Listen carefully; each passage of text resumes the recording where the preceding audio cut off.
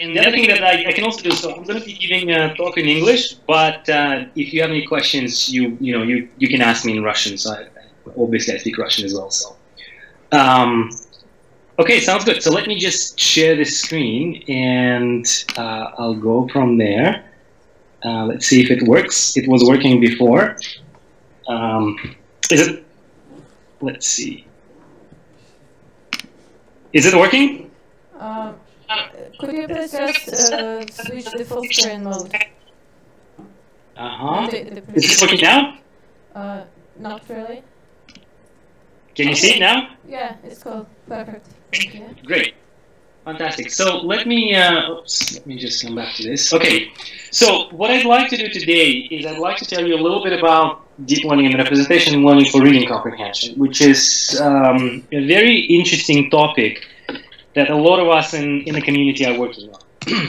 Let me first start by saying that, we live in the age of large-scale data, right? If you look at the space of images, text, relational data, and building models that can process all that data in a meaningful way is a challenge, right? And deep learning is one way of doing that.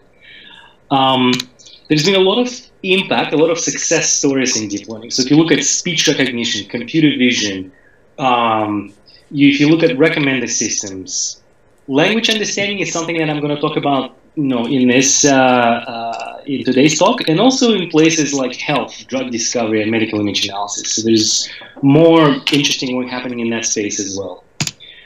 So some of the key challenges, just for many of you who are interested in that field, there is a lot of work right now in the last few years on building models that can reason, that can have memory and can have attention. And we'll talk about those models today.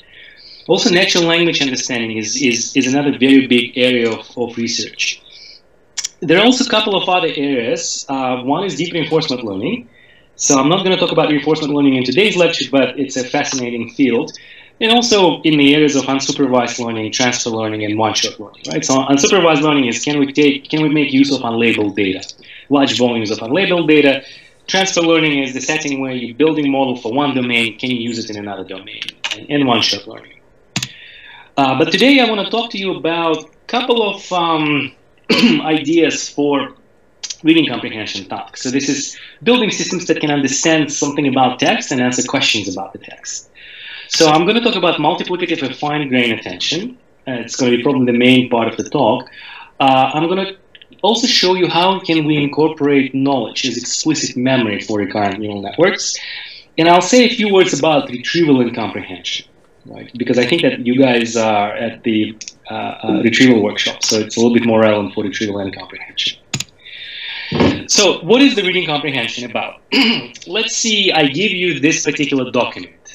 Right, and it says, arrested Illinois Governor Rob Blagojevich and his chief of staff John Harris on corruption charges, included Blagojevich allegedly conspiring to sell and trade the Senate seat left vacant by President-elect Barack Obama. So you might remember back in 2008, in the US, there was a big scandal where Rob Blagojevich, a senator, was trying to kind of sell Obama's seat, because Obama was a senator as well, and he was trying to get some bribes and such. And let's say I have this document and or news, and I have a query. President-elect Barack Obama said on Tuesday he was not aware of alleged corruption by X, who was arrested and so forth, right? So the question is, can you build a model that can answer what is X, right? And you can see that this is not a simple task of just doing simple matching. Because in order to answer this query, you actually have to look at least 2 sentences to figure out what the right answer is. And obviously the answer here is Rob Blagojevich, right? But again, the answer here could be John Harris, that's a name, it could be Barack Obama, right? So you have to build a model that has some understanding of what the answer should be. And that's actually pretty challenging because it goes beyond just simple pattern recognition. And here you're trying to figure out how to combine multiple different sentences from the entire paragraph or entire document to come up with a question. Okay, so how are we going to set up the task? We're going to set up the task as a supervised learning problem. So given a document query pair, so I give you a document, I give you a query, these are in natural language. You're going to find an answer in A which answers question Q. right? So given a document, we're given a query, and we want to produce the answer, right? An answer right now is going to be coming from fixed vocabulary. So, so there's a specific, typically you have maybe on the order of 10,000 possible answers, and you're trying to find one. Okay, so it's a little bit constrained. There is another sort of area which, instead of finding one specific answer, is actually finding the span of tokens in the document, which is sometimes called extractive question answering. So you're pointing out to the document and you're pointing out, a span of words that answer the question. And so question answering, information extraction, you can sort of think of tests for text representation models, right? So obviously better representation for your language, for your documents can help more questions, so can help you answer questions more accurately. So what we're going to do is we're going to right now look at supervised learning approach, right? So we're given these triplets as the training data, right? Document, question, and the answer.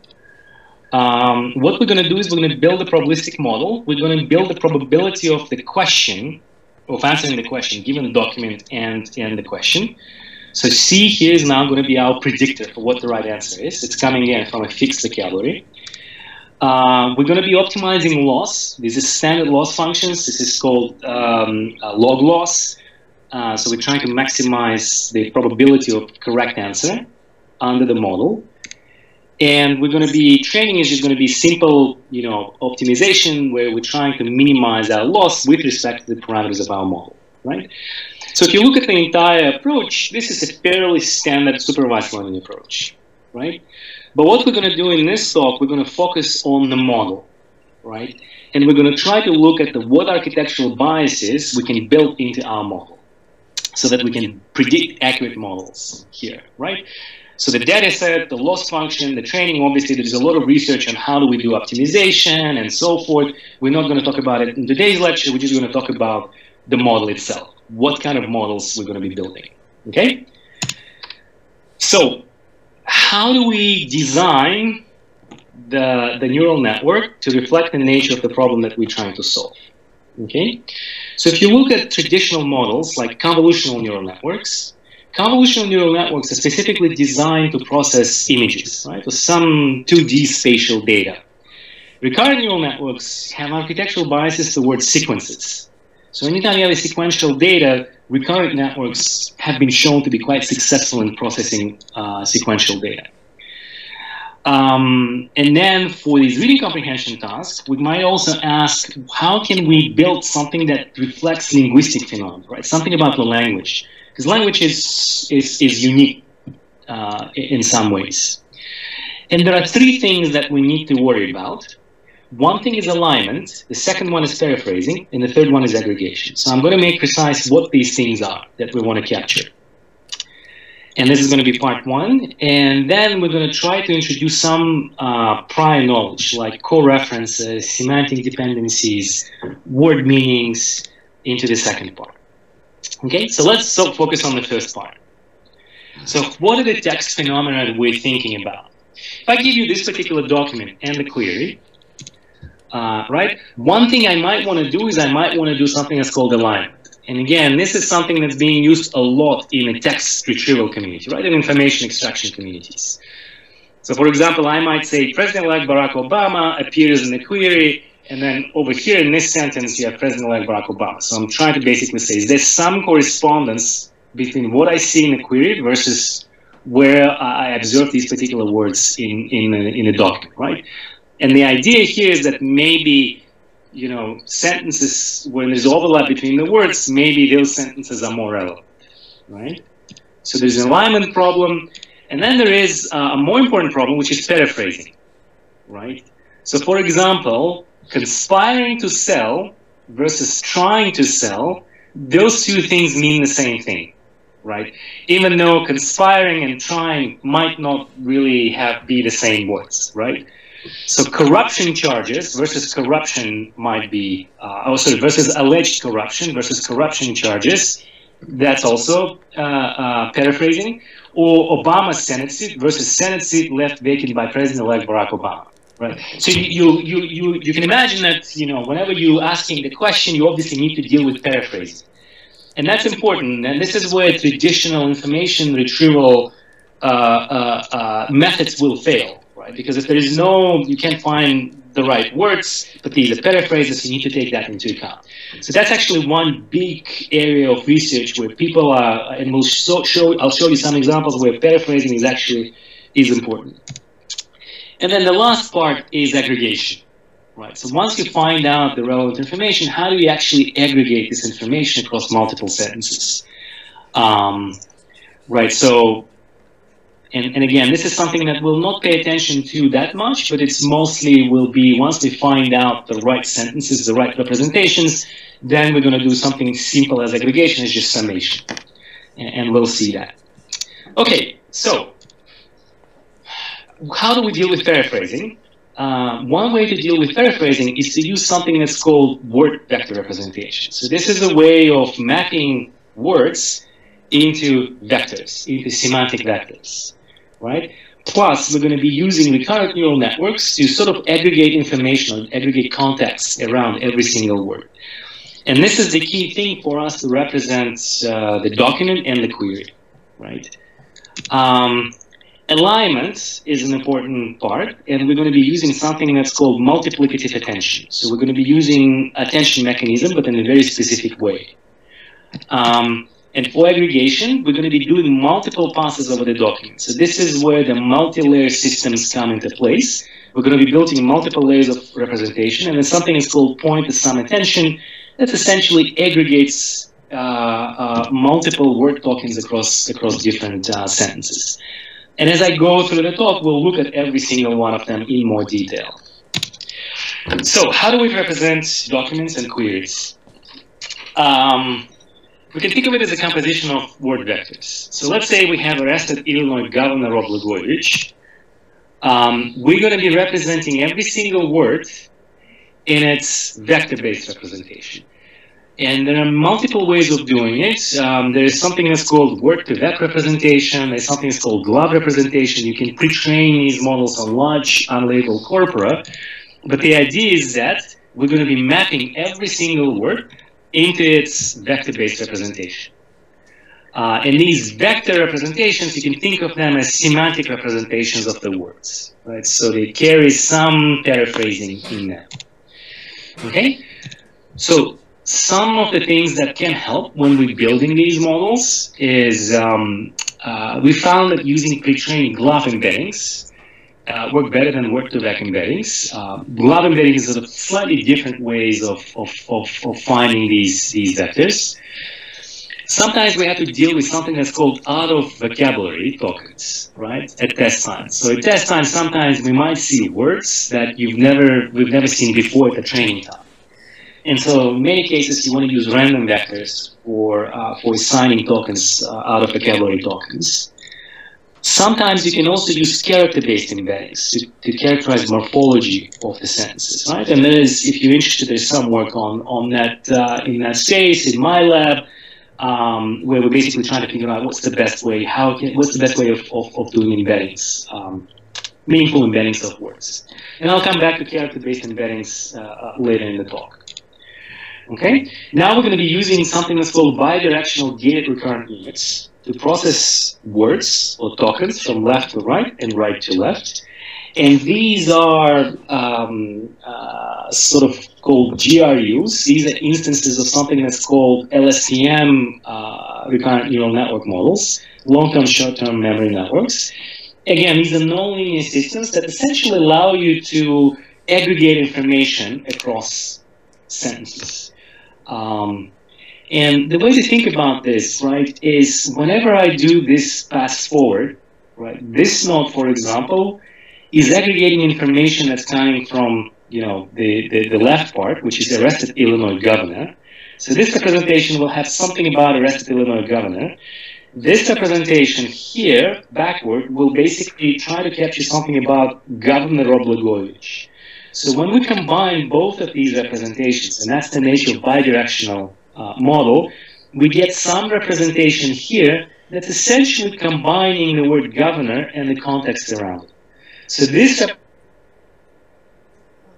information about arrested Illinois Governor Rob Blagojevich. Right? Same thing happens for these tokens and for these tokens. Right? So they kind of integrate in some local context around every single word. And again, this is where paraphrasing is happening, because if instead of governor, I would say senator, this representation would be pretty much the same, right? And that's the beauty of it. Or if I replace Illinois with something else, potentially, right, this representation wouldn't change by much. And so now we're going to be creating what we call document tokens. These are for every single word, is the concatenation of the forward RNN and the backward RNN. So that's going to be our representation. So now we have a representation of the document, which is of size twice the number of hidden units that you're using in your recurrent networks by the length of the document. Same thing for the query. Right? So now you have this long document, and you have this question that you're trying to answer, and that's the representation that you have. Now, what we're going to do is we're going to use something that's called attention, which has played a really huge role in machine translation and question answering, pretty much in all different domains. And the way we're going to do it is the following. Right? We're going to take the representation for every single word or for every single token in the document. Let's say it's a Blagojevich here. And this is the representation of the query. And what we're going to do is we're going to take the element-wise multiplication of this representation with every single representation in the query. We're going to pass it through the softmax function, which essentially allows us to get the probability distribution over these tokens. So what you can think of what these alphas are, these alphas will be numbers that sum up to 1, but what effectively they're doing is they're basically saying, find me in the query for this particular word, what words here are relevant for this particular word, right? So for example, Blagojevich will have high probability of being associated with corruption by, but maybe not with the word was or who was, right? And such. So that's where you have the attention mechanism, right? You attending to the relevant parts of the query. And in this case, what we're going to do next is we're going to use element-wise multiplication between the document tokens and our overall representation of the query. So this is token, this is kind of document-specific representation of the query. So we're kind of matching, doing this soft matching between the query and the document. And then once we get the representation, essentially this is now representation for that particular word. It's basically telling us how important this word for this particular query. Now, the reason why we go through these operations like a softmax operation and the summation operation is because when we get this particular representation, we can construct this whole thing. This whole thing becomes differentiable. Right? It basically becomes a continuous function, and which is important because what that means is that when we learn the parameters of these models, we can essentially use gradient-based optimization, can backprop through the entire model. So the entire system, you can think of it as fully differentiable system, right? Which is important. That's why these attention mechanisms are sometimes called soft attention, where we're defining probability distributions, and we can then pass the gradients through the entire model, right? So essentially what we're doing is we're finding features in the query which match the contextual representation of the document, and we also gate the document representation by multiplying with these features. So what this operation does is it's a soft operation that basically figures out what tokens in the document, what words in the documents are important for the query. And that's kind of the aggregation information that's being passed to the next layer. Right? And then what we're going to do is we're going to perform several passes over the document. Right? We're doing this particular gated attention. We're finding some representation. And then that representation goes to the next layer. And we repeat this operation again. So what's happening with the model is that as you go through multiple layers, you're essentially filtering irrelevant information, and you're only maintaining the correct information, or information that's relevant to your query, right? And so forth. And you repeat it for multiple layers. Now, if I look at the overall diagram, this is where things become a little bit interesting. If you've seen, for example, deep learning models like convolutional neural networks, right? You sort of have, an input layer and an image, you do some convolutions, you do some operations, and so forth. what's happening with these reading comprehension models is that every single layer here is a much more complex layer, right? Because it basically uses recurrent networks. So it finds what is the right representation you're seeing in a document related to the query. So you do processing here, you pass it to the next layer and so forth. So at the high level, you can think of these models where every single layer is a much more complex layer that basically takes time into account, that filters information through time. And then once you get to high-level representation, then what you can do to answer the question, you basically take an inner product between the query embedding and the output of the last layer. And the probability of a particular candidate is then aggregated over all document tokens that appear in your your word tokens. So, for example, this is something called point-to-sum attention model, was developed in 2016. The way to think about this particular aggregation mechanism is it's basically saying that if you keep seeing Obama a lot in the document, then this model, the bias in this model is basically to say that maybe the answer should be Obama, right? Or if you see, I don't know, some other name in the document a lot, maybe that name should be the answer. Right? So it sort of has this bias, and obviously it depends on what these representations are. Like, for example, Rob Blagojevich, if Rob Blagojevich appears a lot, then maybe that should be the answer. But at the same time, if Rob Blagojevich doesn't survive, if the model believes that this representation is useless to answer the question, then this S sub I would be close to 0, right? Because it would be relevant to the question. And then again, this entire model, that's the probability of the answer. You can backpropagate through the entire system, and that's where the power of these models come in place, because in many cases you can actually fine-tune and train the whole model in an end-to-end fashion, whose objective is to just predict correctly the questions, right? And once you do that, the candidate with the maximum probability is selected as the predicted answer. So at the test time, you're just looking at the most probable answer, and that's the answer that you report. And then you're using cross-entropy loss between the predicted probability and the true answers as your training objective. This is standard for supervised learning. So let me show you some results. Like, there are a whole bunch of different data sets. There are CNN data sets where you take snippets of CNN news and you're asking questions about it. There's who did what data set, there's the Daily Mail data set and such, right? So if you're just using it, the word embedding, so if you're using simple RNNs, you sort of get okay performances. But once you have these gating mechanisms, then you're essentially getting pretty much state-of-the-art across a whole bunch of different data sets. And it's actually pretty interesting because these are not that trivial questions, right? And you're sort of getting close to the 80% of being able to answer the questions, which I think is pretty remarkable. You know, 5 years ago, this would not be possible because you've seen some of those questions, right? These are not simple type of questions. You actually have to parse the entire document and be able to find some correspondences between different sentences in order to be able to answer those questions. Obviously, human level performance here is in the high 90s, so there's still some room for improvement. Just wanted to show you that in the last 3 or 4 years, this is just the span of all possible algorithms that people are experimenting, right? So you can see there is a lot of work on people are trying to design the right architectural biases, the right attention mechanisms in order to be able to push the performance of these models.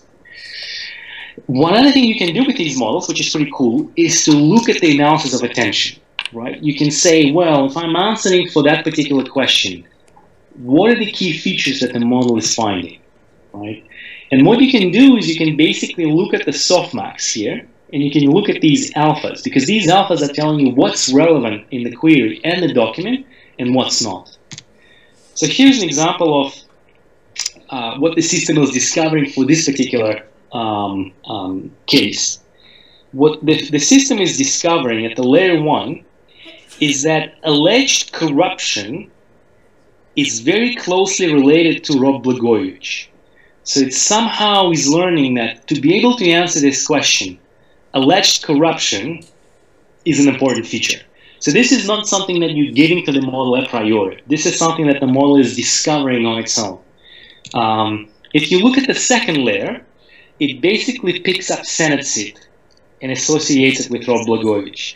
So it's basically kind of picking up on these features automatically, like corruption charges and Senate seat. And once it picks up on these kind of representations, then it can answer the question correctly. This is Rob Blagojevich. So in many cases, the beauty of these attention-based mechanisms is that you can look and try to figure out, at least in terms of being able to explain why the model is making a mistake or why it's making a correct prediction, and what are the key features that the model is discovering. Right? So the summary so far is that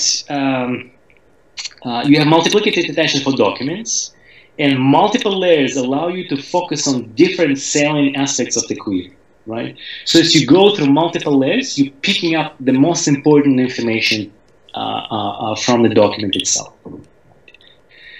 And as I mentioned before, these are state-of-the-art models compared to traditional approaches. Right? In traditional approaches, if you're just doing some kind of key-value matching, trying to find word matching between the query and the document, which is what a lot of standard information retrieval approaches would do, this is, you can think of it as like a soft differentiable way of soft matching and paraphrasing and finding the right answer.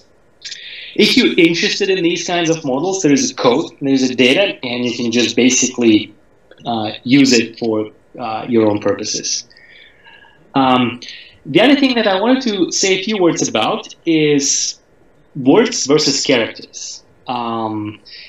What we found is that word-level representations are good at learning semantics of the tokens, right? But character-level representations are more suitable for modeling sub-word morphologies. So there's been some work in terms of trying to figure out, should we use character-level representation? So for example, the word-level representation, the word cat and cats would be assigned two different vectors, right? Whereas if you look character-level representation, the word cat and cats would basically have a very similar representation, right? Because they only differ in one character. In particular, in Russian language, I think that the character-level representation would be extremely useful because there are so many derivatives of a particular word that you can come up with. So word-level representations can, you're basically getting them from a lookup table. Whereas character-level representations are usually obtained by applying RNN or convolutional neural networks, right? In exactly the same way. So you can apply an RNN model where the input at a single time step is a character. Right? So these are simple models, much like you're processing words.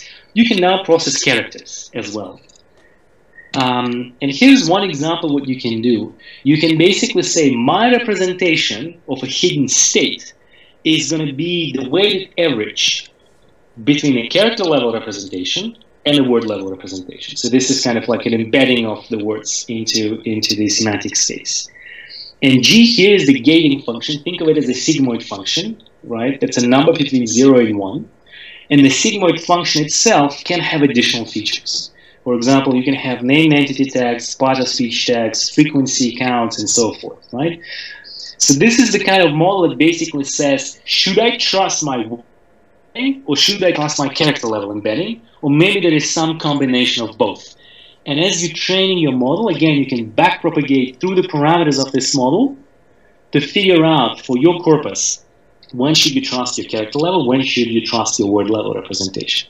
So character level representation are very useful for misspellings, for example, or for some derivative of the word. So what we found, for a bunch of different data sets, actually this gating of combining characters and words can lead to improvement. But more importantly, here's what we found. So what I'm showing you here is that for these words, the model is choosing to use word-level representations. And the reason why is because these are very frequent words, like the word among or the word however, appear so much in the text that I can just find the right representation, vector-based representation for that word. Whereas these are the words that the model is choosing to use character-level representation, right? And it's interesting, like in many cases, it picks like these things, Germanswill. And Germanswill is whenever you have like will here, W-I-L-L-E, this is an indication of a town, the name of the town, And so it actually picks up on these kinds of things, like submorphological structure, and it can tell you something about that is actually the name of the town or the name of the city and such. Right? So things that are rare, that you don't have enough information to learn from just the words themselves, you're using character-based embeddings, which is kind of nice. Now, let me spend a little bit of time showing you how can we incorporate some knowledge as explicit memory in these models. So let me give you an example.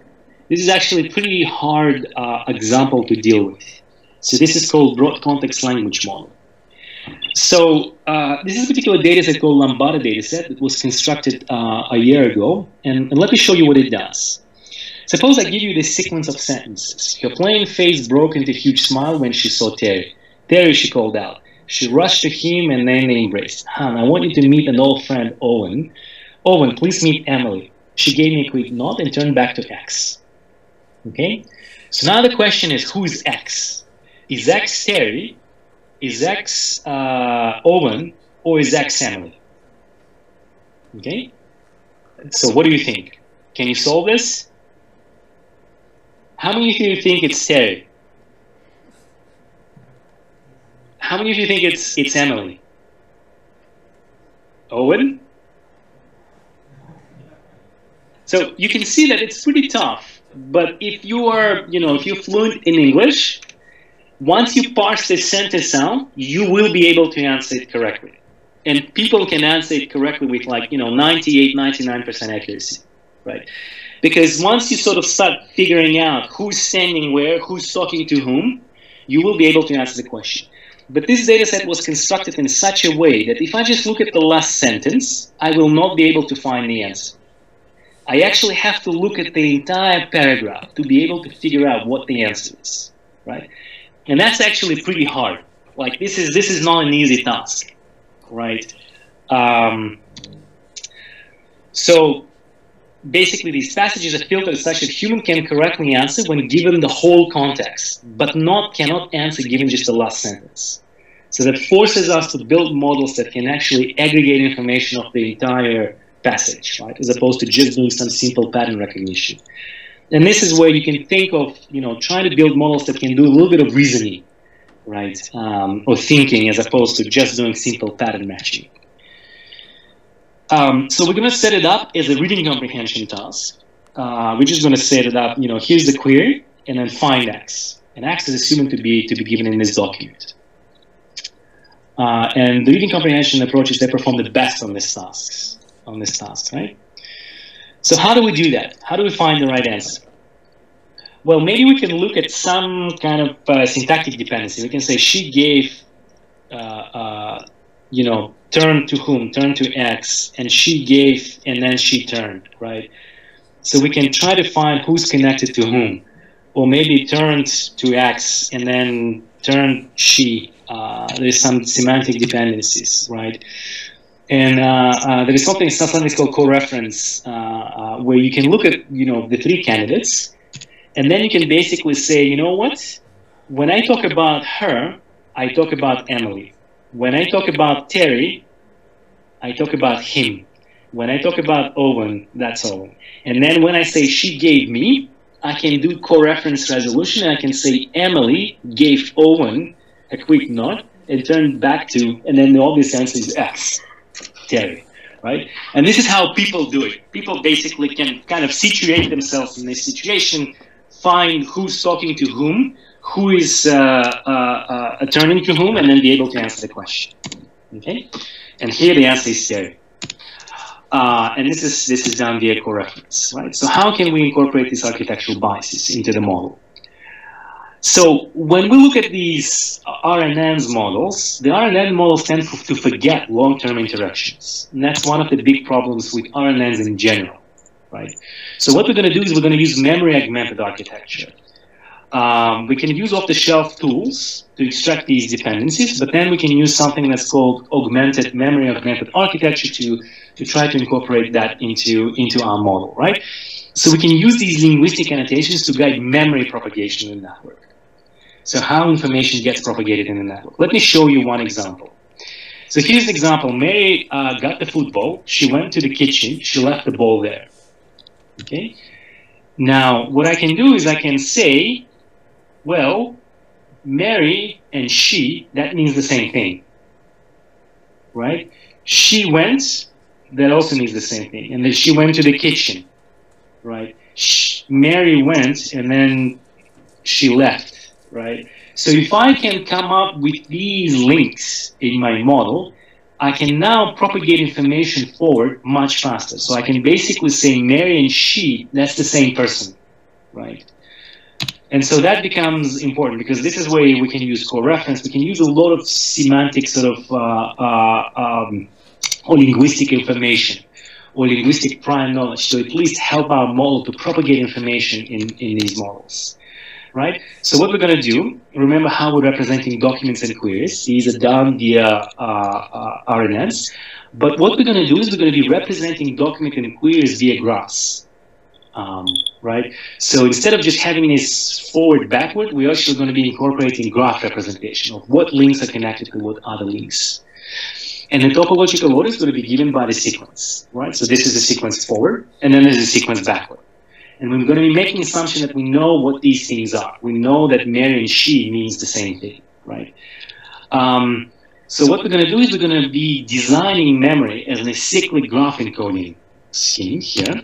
So we can say whenever I look at the word went, right, there is she went, but there is also, you know, went to the kitchen. So this information will actually impact kitchen as well. Or it can also impact went and then turn left, and then went and left will impact left as well, right? So we can kind of have these extra links in our graph to propagate information forward. And you can think of it as memories.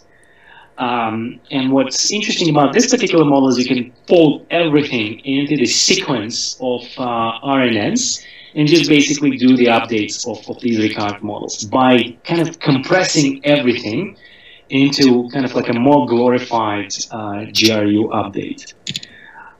So here's some example of what you can do. This is for Lambda data set. If you just use a standard, you know, RNN-based models, you get about 60%. If you use gated attention, you get about 65%. If you use gated attention plus this memory-guided representations, you get to the 70% accuracy. And again, just wanted to point out that 70% accuracy is actually pretty remarkable because these are, again, fairly hard questions to answer. And this is, as of now, I believe it's a state of the art for this particular data set.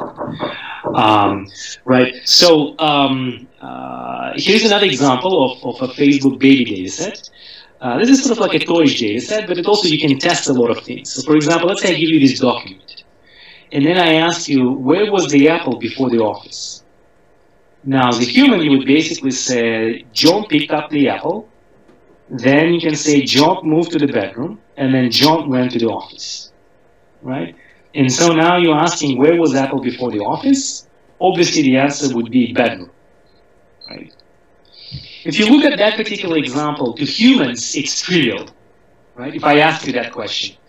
But this is kind of an interesting question to ask, right? Because I can't just look at this particular sentence and say, oh, John picked up the apple. Apple, matching apple, and then office, you matching office, and then how do you go to John? You have to somehow learn something about John and then connect John, that John moved to the bedroom, and then you have to sort of have some notion of the meaning before, like apple before the office, right? So these are not that trivial constraints to incorporate, right? And it's remarkable that these kind of RNN-like models are able to handle that situation, right?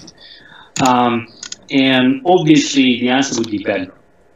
Now, you have to find the right sentences, and a lot of distracted sentences here, right? And how do you do that? Well, if we can extract co-references, and we can say John is connected to John, and is connected to John, it's the same John, right? Then what happens is that when I looked at this information, I can actually propagate it forward to this sentence. And then I have this, I can forward propagate it to this sentence. Right? So I have these extra links moving in this particular architecture. And what's interesting for this particular data set, if you just use your standard algorithms, they don't perform that well. But if you actually, in this case, using memory method, linguistic representation, then you can pretty much solve the task. Right? The task becomes fairly easy to solve.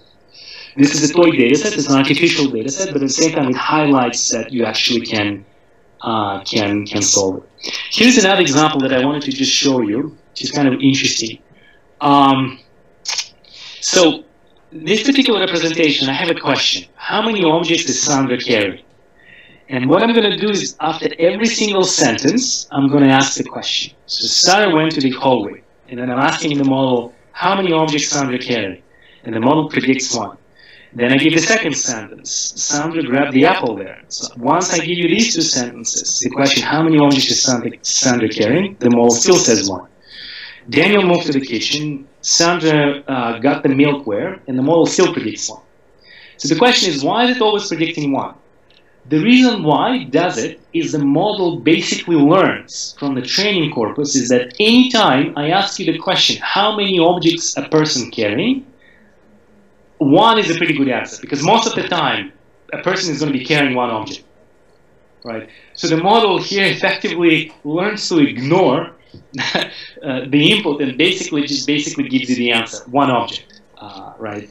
But if you're using these linguistic regularities and these linguistic associations, then the model does something much better, right? It basically predicts that initially 0. Once Sandra grabbed the apple there, it predicts 1. Daniel moved to the kitchen. There is some uncertainty, so it's not perfect. And then Sandra got the milk there, then the model predicts that the Sandra is carrying 2 objects, right? So there are kind of ways to test the system of can it sort of do a little bit of reasoning about these questions, right? So summary so far, and bear with me, I'm almost done. You can basically have a better model in terms of long-term dependency, right? So, and what's interesting is that if you introduce noise, if you have these linguistic regularities, but there's a lot of noise in them, then the performance drops, right? So that's one of kind of examples here is that if you start putting noisy connections in the model, the accuracy basically decreases. And then the big question is that can we actually join train annotations and reading comprehension models? So can we actually find what the right architecture should be and what should be connected to what? There's some work in that domain, but it's very difficult to figure out how can we train those two things jointly. The other very interesting area of research is common sense, which is very, very difficult task. So imagine I give you some document like this. Eurythmic, were a British music duo consisting of members Annie Lexon and David Stewart. Okay, and then I ask you the question: who was the female member of the 1980 pop music duo Eurythmic? Right. So if I ask you the female member, obviously the answer is going to be Annie. Right. It's not going to be David. The question is, how do you know that? Well, you have some common knowledge. You know that Annie is a female and David is male. Like, it's a female name versus David is a male name. But there is no kind of implicit knowledge in these models that can disassociate. Because Annie is represented as a word, some vector in the vector space, and David is represented some vector in the vector space, right? So unless we have some prior knowledge, it's kind of difficult to answer that question correctly. So that's a big challenge. So where can we find such a knowledge? And we need more data sets to test these kinds of, which is how can you take, your language representation?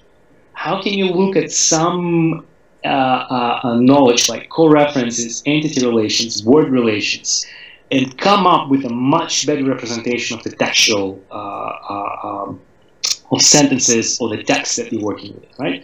So there's a lot of research where people are trying to figure out how we can do that. Because if we can do that in a much more reliable way, then we could build systems that can actually, not just do simple retrieval, but can actually reason and be able to give us complicated answers. And the last part, just very quickly, I wanted to show you that there's also retrieval and comprehension aspect, right? So you want to build systems that can search and read for open domain questions, right? So far, reading comprehension assumes that the passage already contains the answer, right? And I give you the passage, and I just ask you the question about the passage.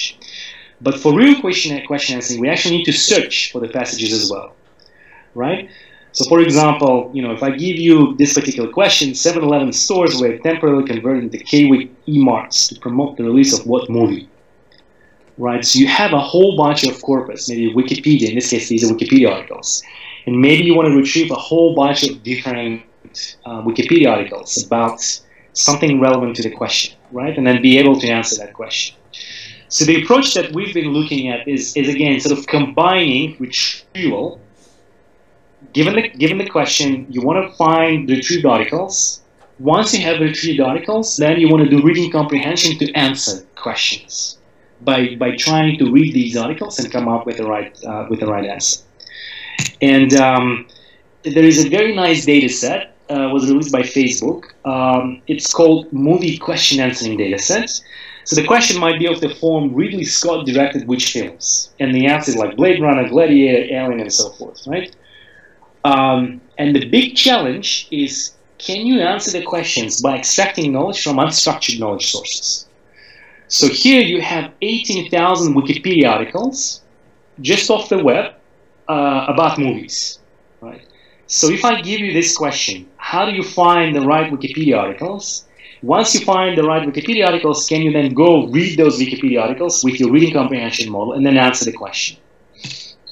And so, again, there's a retrieval and comprehension step, and it's actually interesting. Both steps are kind of similar. Right, because you can look at the question, you can now encode the question into a fixed length vector that carries some meaning about what this question is about. You can then do a very quick attention over tokens that appear in a movie article, and then come up with a score. And the score can tell you how relevant this particular Wikipedia article to the question, right? You can also use keywords. You can also use traditional retrieval approaches, information retrieval approaches, to narrow down the search. Right, so maybe you're retrieving, 1,000 articles, and then you're doing a little bit more expensive retrieval by looking at the representation of the question in the movie. Once you've done that, then you can do the reading comprehension task to do very careful reading of the relevant Wikipedia articles. So here's one example that I wanted to show you, where you can also use something that's called gating.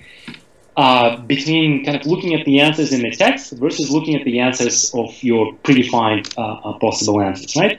So this is one example I wanted to show you. Let's say there is some Wikipedia article, and then the question is, what language is Koi Mil Gai in? Okay? And then this definition basically says, Mil Gai Kai in 2003, the Bollywood science fiction film, and so forth, right? Now, the interesting thing here is that the model uses the vocabulary to answer the correct answer, because nowhere in this passage you have the right answer, which is Hindi, right? But if you just look at the overall vocabulary, you can find the right sort of structure. And the way you do it is the model basically focuses on Bollywood.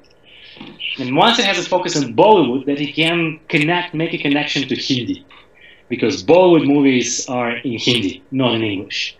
So the model kind of finds correctly that the answer should be Hindi.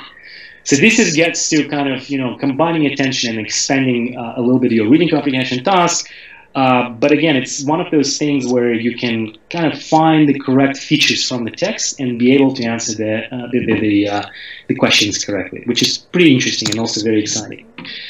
There are also a couple of other ways, examples that I wanted to show you.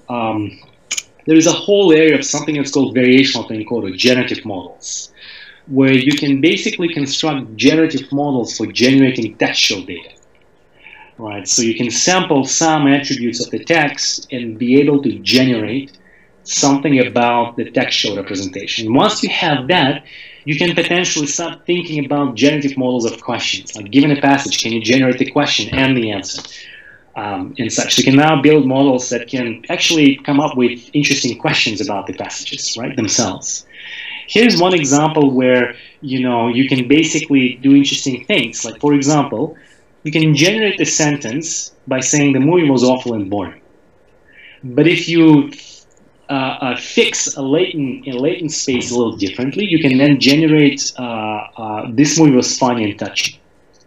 right? So by controlling the latent, the semantic space, you can generate kind of different sentences. So there is a very big area of research of trying to find or do sort of linguistic transformation. For example, I can give you a sentence, you know, and maybe I want to make this sentence polite, right? So somebody gives you a sentence, and maybe you want to convert the sentence to a more polite sentence, right? So try to come up with a representation of style, right? And I can, if I can change the style, I can generate the same sentences in multiple styles. And that's a big area of research because in many languages, you know, maybe you want to have a chatbot, and depending on the style, you can change the style of the way the chatbot is operating, right? You can also kind of like, you know, varying the unstructured code, and so, for example, you can go from negative to positive, right? The acting was also kind of hit and miss, or the acting was impeccable. And again, this is now comes to the area of actually being able to generate the natural language or the natural text. And be able to control the features of the generated text, right? And that can potentially help you, again, maybe rephrase the questions, or can not just provide you a simple answer, like the answer is Tom Cruise, but actually generate a whole sentence in a naturalistic way. Then you can use these kinds of representations. So thank you. I'll stop here. I think I'm running out of time, and maybe if you guys have any questions, I can answer them. Okay, thank you for the talk. And yeah, we'll have some questions now. Sure. Do you guys see me, or should I unshare the screen? I'm not sure if you can see me. We do. Okay. Okay. Good. So thank you. That was quite comprehensive one lecture. I'm having a bunch of questions.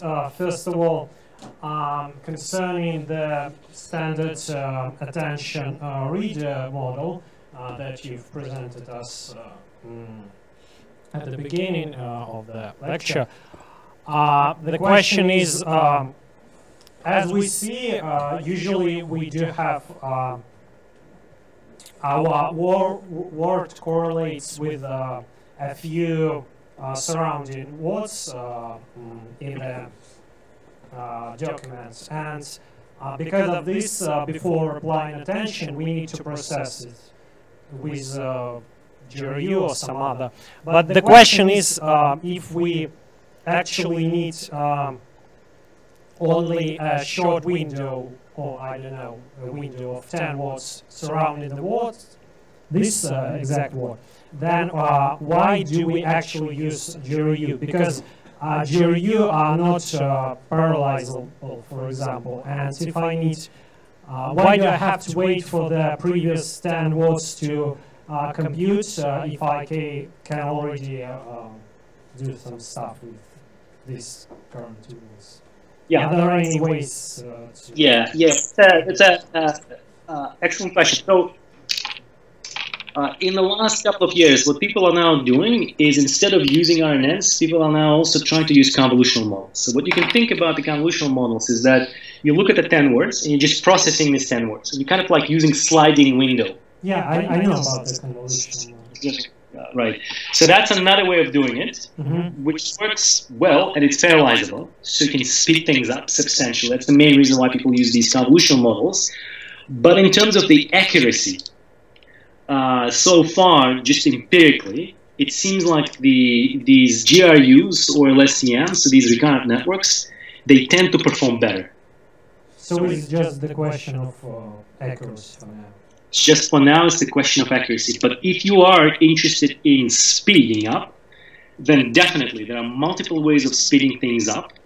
Like a convolutional is one way, or maybe you can construct some kind of parallelize, try to parallelize an RNN where you kind of like yeah, that's right. So there are ways of trying to parallelize it, and again, it's just that right now.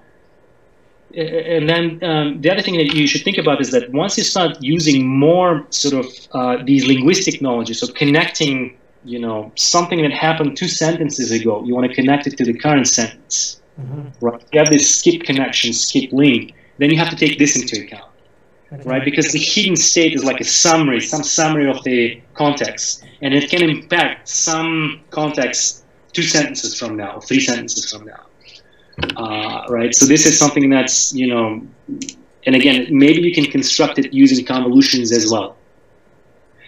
And so, yeah, basically right now it's a question of accuracy. If you want to speed it up, that's a very good question. Because these models are expensive, right? They're very accurate, but they're also very expensive. I play with them. So my second question is about the aggregating step in this attention readers. So you showed us quite a lot models. Have you? Well, so my question is, you have this model with annotation, yeah, that uses the annotation representations to perform better with gated attention, yes, as well. And have you tried to play with aggregating mechanism? Because I've just recently read a paper, for example, attention over attention, where you do have some different aggregating result, and in itself gives us a score of about 70 accuracy without having multiple attentions stacked on top of. Yeah, definitely. I think that right now we haven't played a lot with attention over attention, but I know that attention over attention is you know, and then is a self-attention. So right now there is a whole exploration of different aggregation functions. I agree, and in many cases some of them can give better results than others. So we're still at the exploration stage, and people, you know, so here we've used a very simple aggregation function, which is a pointer sum network, which is, you know, very sort of so it's a very trivial aggregation function, but at the same time, yeah, the attention of attention and self-attention is something that's just coming out in the last year, where people are exploring different ways of doing attention. So there is no, right now, kind of a jury on what's the best, let me just go back, what's the best sort of, you know, so this is sort of what's the best structure right now. All right. Right. So for example, this is just a very simple attention, a point is some attention, right? It's just aggregating all the tokens. But if you can come up with a self-attention or attention of attention, so everything is connected to everything, maybe you don't need multiple passes. Maybe you do. So it's still kind of early stages of research.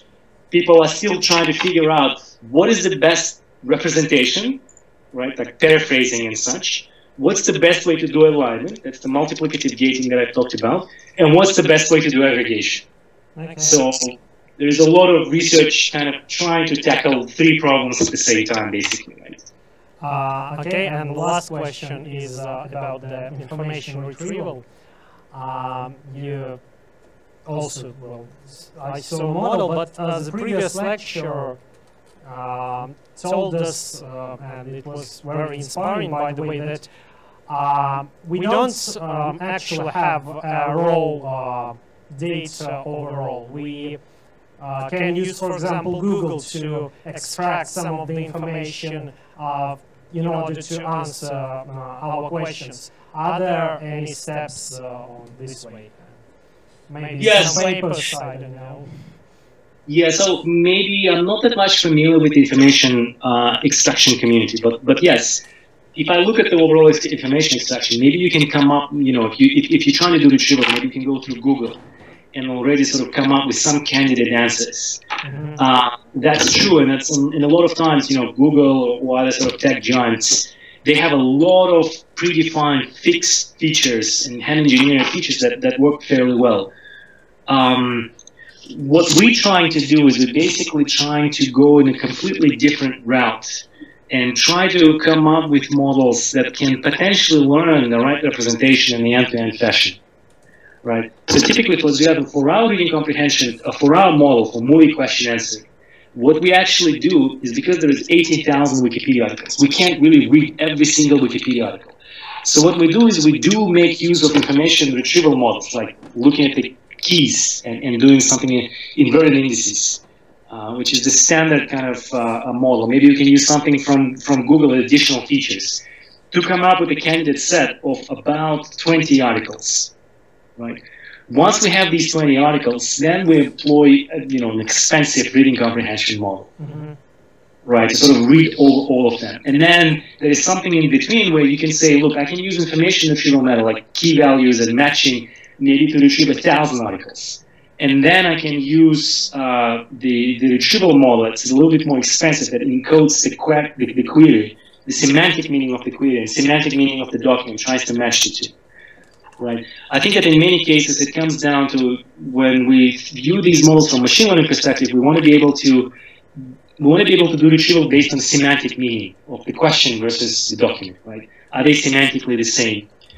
And whereas the retrieval communities, they typically rely a little bit more on matching, like actual words occurring in the document and the query.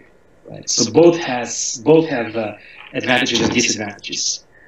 In the machine learning community, we are kind of trying to come up with models where we can do everything in an end-to-end fashion, without relying too much on engineered features. In the retrieval community, it's a little bit different. So sometimes we don't talk to each other, but on the other hand, yeah, I mean, ultimately, I believe there's going to be some kind of hybrid approach. You need some hand-engineered features to really come up with some representations, and maybe you can use Google or other search engines to give you a pre-filtered list. But at the same time, then you're relying on Google, right? If Google is wrong, then you're wrong.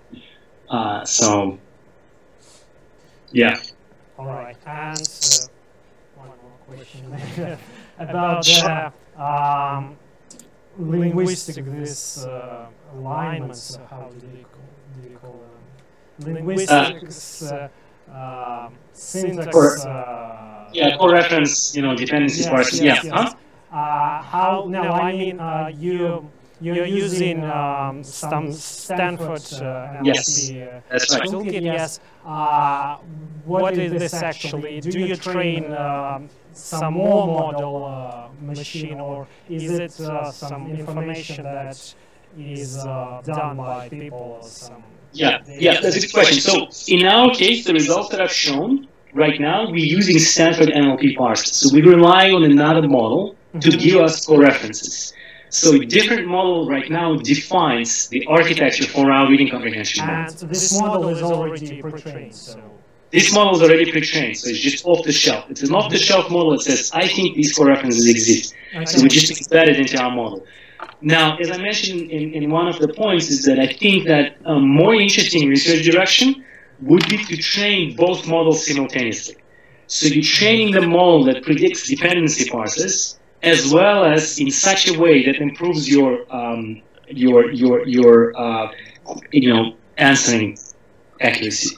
And that's a model a lot of my students are working on, precisely a model like this, because the state-of-the-art core reference models right now are essentially based on neural networks. They're essentially based on recurrent neural networks, plus a few twists, bells and whistles. So what you can do is you can combine, the co-reference model, because it's a model, it's a neural network-like model, plus the reading comprehension model. If you stitch two of them together and backprop through both of them, the hope is that the model will be able to learn what co-references it should be using, or what information should be propagating, what links it should be predicting, with the goal of actually just correctly predicting the answer. So we're working on this model right now. There's been a few papers out of Microsoft, I think, had a paper, and there's someone else that's trying to basically work in that space. It's pretty difficult because there's a lot of noise, and if you kind of introduce noise and you don't use correct core references, then it can actually degrade the model performance because you're giving it wrong knowledge, you're giving it incorrect information. So. But that's a very interesting area of research. Just in the last year, people are trying to look into that. All right. Thank you. Sure. Okay. We'll have some more questions.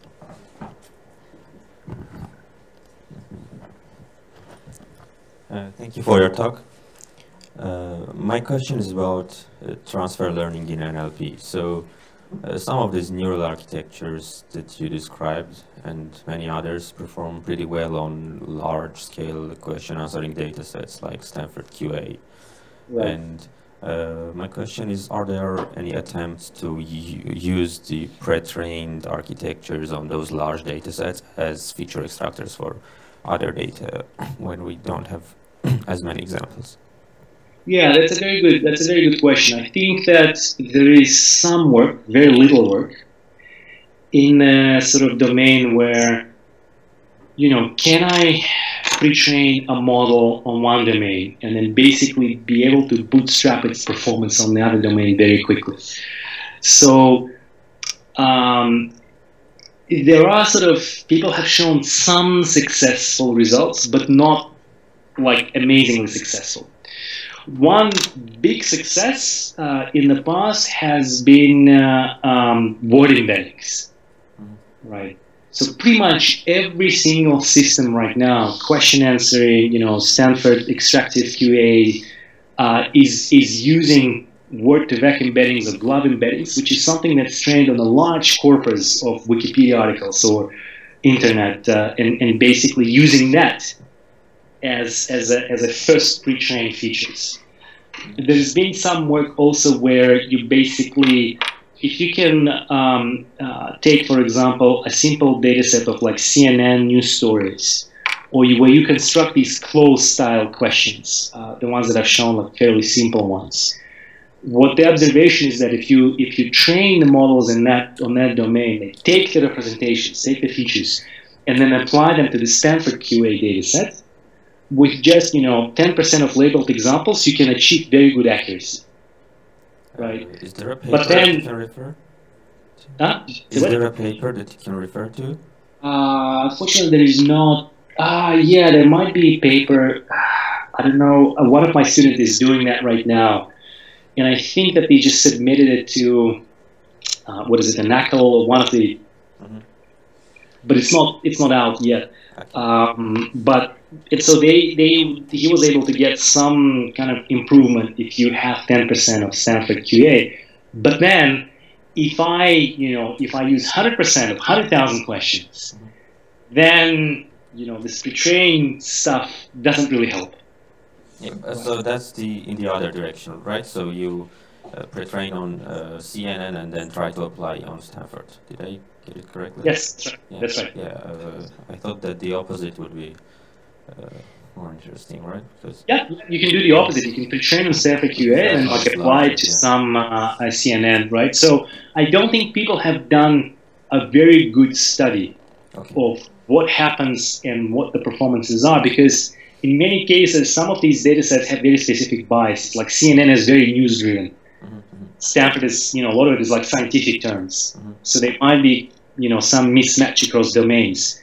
But maybe what you could do is you could basically take a whole bunch of different data sets, put them together, train one big gigantic question answering system, like a reading comprehension system, and then basically say, including Stanford and such, and then take that representation and say, now I'm going to apply it in, you know, some other domain. How well can I do with few examples? I think that you will find out that you can do much better. So there's going to be transfer. But the effect of the transfer will kind of diminish as you collect more and more domain-specific data, as is usually the case. Okay, thank you. Sure. Okay, guys, we still have some time for questions. Yeah, please.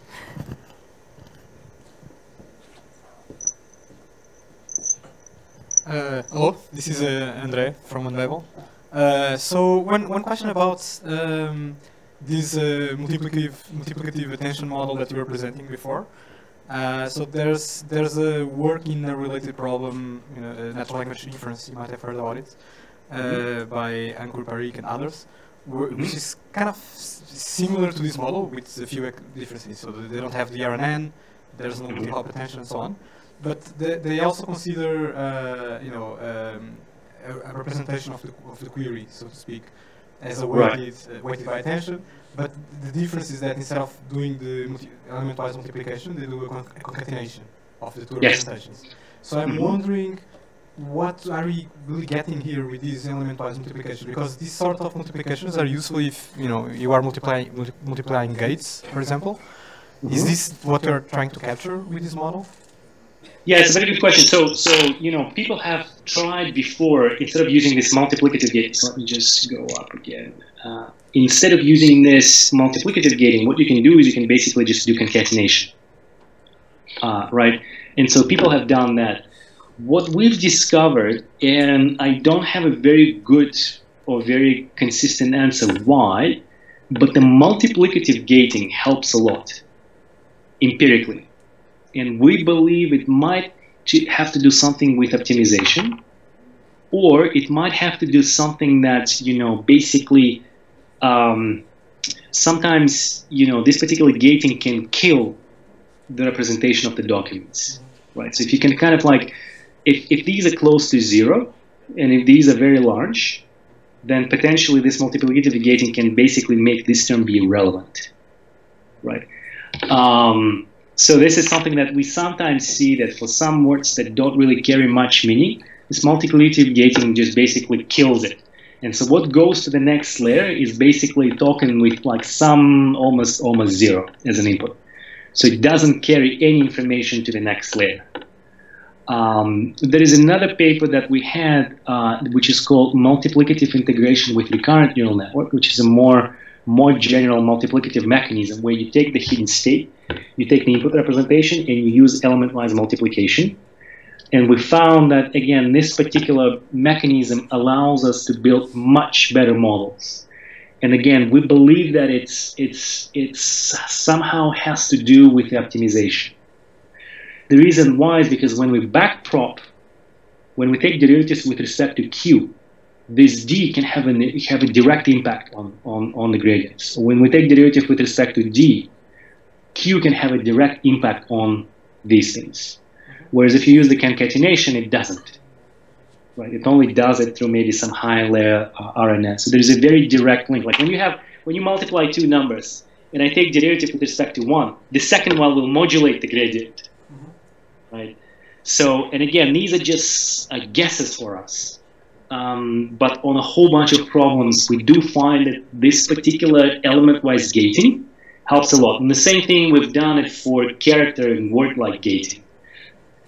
It's just that, yeah. Again, I think that in many cases it can shut down some of the words.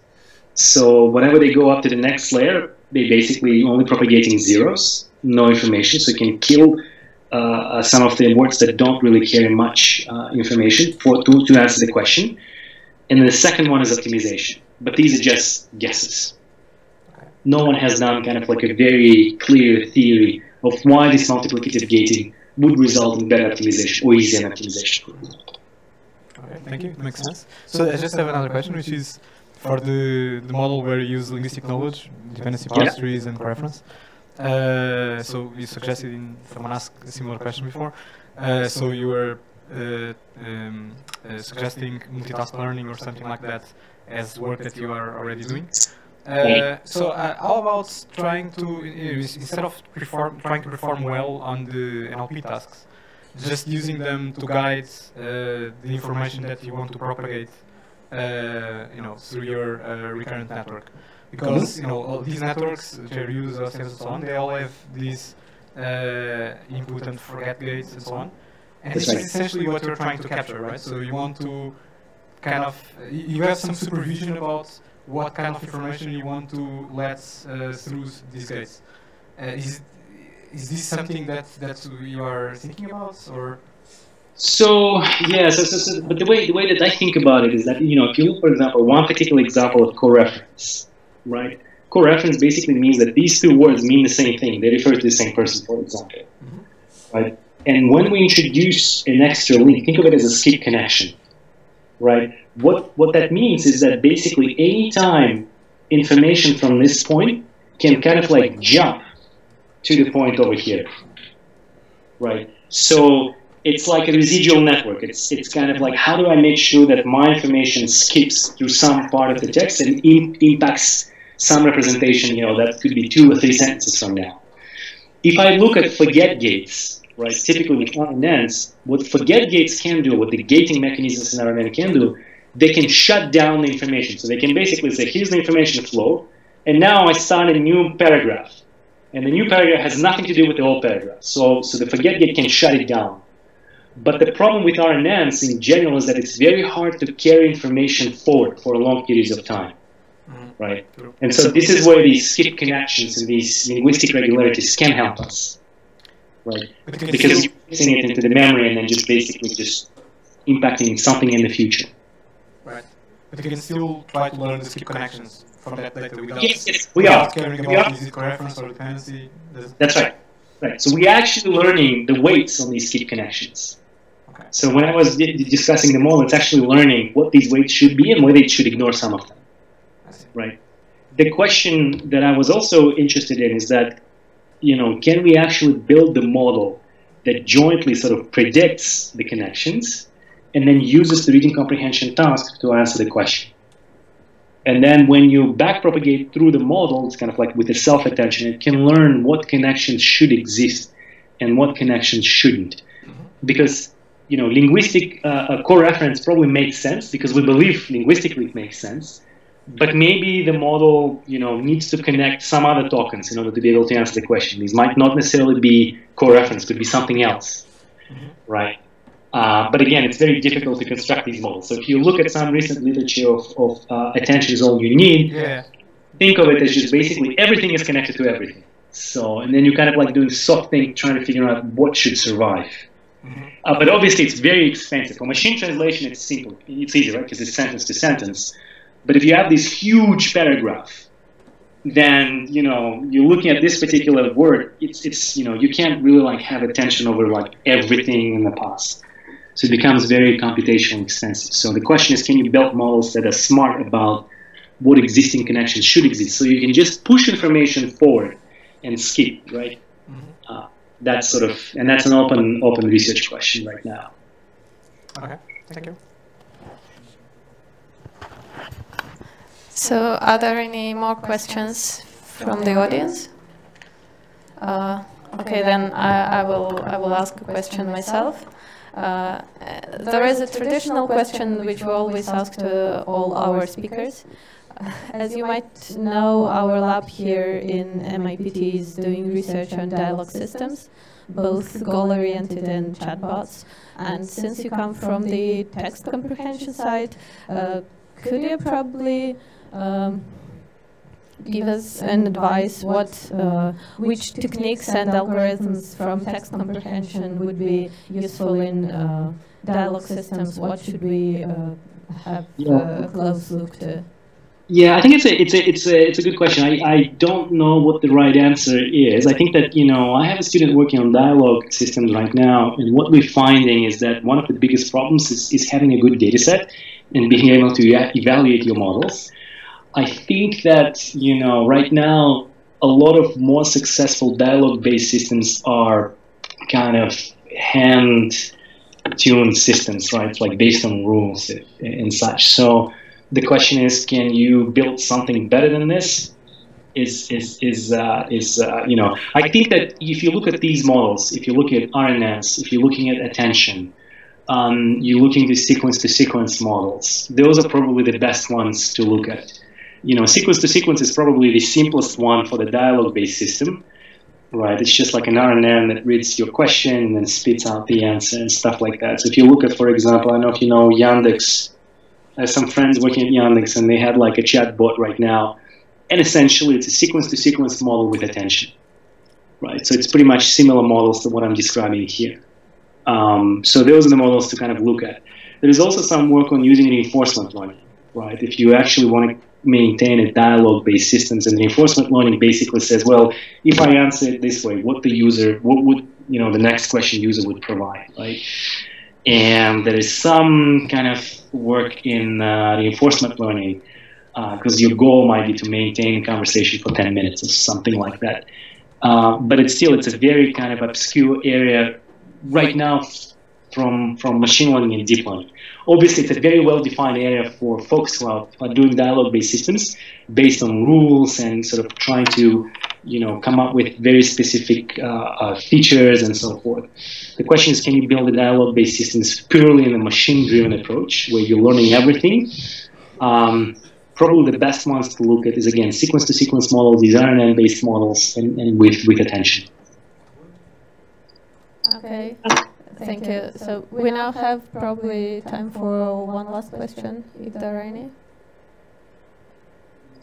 Okay, I think there are no questions left. So let us just thank the speaker again.